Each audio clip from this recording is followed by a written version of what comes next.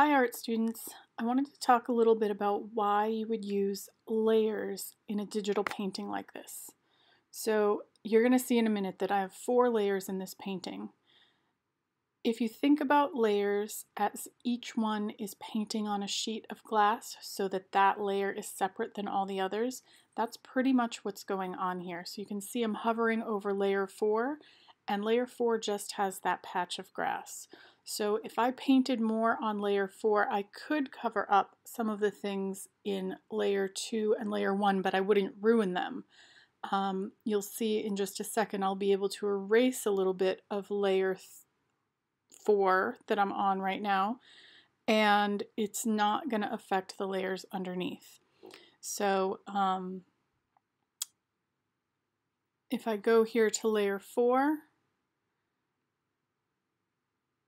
and I go to my eraser, you can see I can just swipe out a big piece of that, and it doesn't affect the sand, which is in a different layer altogether. So if I wanted to fix some of the bushes, I wouldn't have to start over with the sand. I'm only working on that green layer. So this is going to make it a lot easier when you are trying to paint up to the edges of something, or you're trying not to ruin the part you like, and you can see that you can hover over each one of these to get a preview of what is in each layer, so you could work on just one layer at a time. So my layer 1 is just the sky, so it's the sky and clouds, and you can see that the blue of the sky goes all the way down. I hadn't quite figured out where the sky would need to stop, so I just let it go all the way down to the bottom because all the other layers are going to be on top of that. So if I wanted to adjust something in the sky, like let's say I want to add maybe a little bit deeper blue to the horizon right there, I'm going to go and choose my colors and choose my brushes. And I've already selected layer 1, so I'm not going to be painting on layer 2, 3, 4, or 5. And I'm painting, and you can see it looks like it affects the water a little bit, but it's actually because I probably had the transparency level on my watercolor very transparent, so very see-through. So that's why you're seeing a little bit of a change in the water. But when I'm painting down there on the sand, you can't see anything because those layers are more opaque, so less see-through. So if I actually looked at just layer 1, I did paint down there, but I'm erasing it anyway.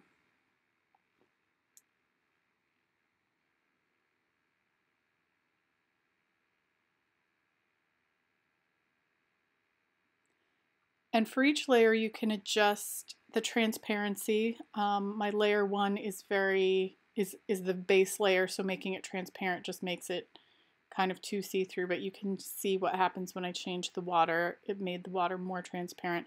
But I can also adjust each layer individually for brightness and contrast. So you can see I have the water layer selected, and I'm playing with the brightness and contrast. And you can try things out because you have that undo button, so it's totally fine to try something, see how it looks if you, rather than having to repaint everything if you just needed it a little brighter. That's one way of doing it. And make sure you are saving frequently, because if you are not saving this and something happens, your browser crashes, you're just going to lose everything. So each time you save it, it's just saving an entire copy of all of the layers together, and you'd be able to reopen it. Okay, so the rest of this video is just me making the entire piece. So you'll see step by step by step. This part of the video is about 9 minutes long. In reality, it took me an hour, so this is way speeded up. It's 600%. But I do want you to notice how often I check my photo. So I will pick a color, check my photo. I'll draw a little bit of the clouds, and then I'll check my photo.